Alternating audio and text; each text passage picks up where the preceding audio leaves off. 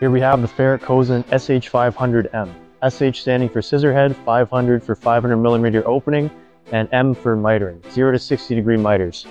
The machine's a semi-automatic, meaning the head automatically returns upwards and the blade will shut off. Looking at the controls, it's very simply laid out for you.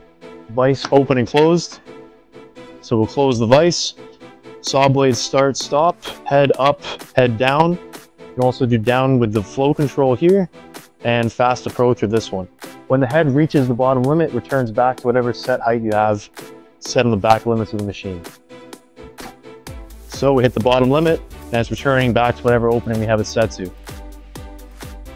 Then we can start the blade. Click our down, all controlled by the flow control here. And I'll stop blade. So a common issue that a lot of operators of bandsaws face is not having the correct blade tension. The Cosen bandsaw offers a pressure gauge to indicate when we're at the correct pressure.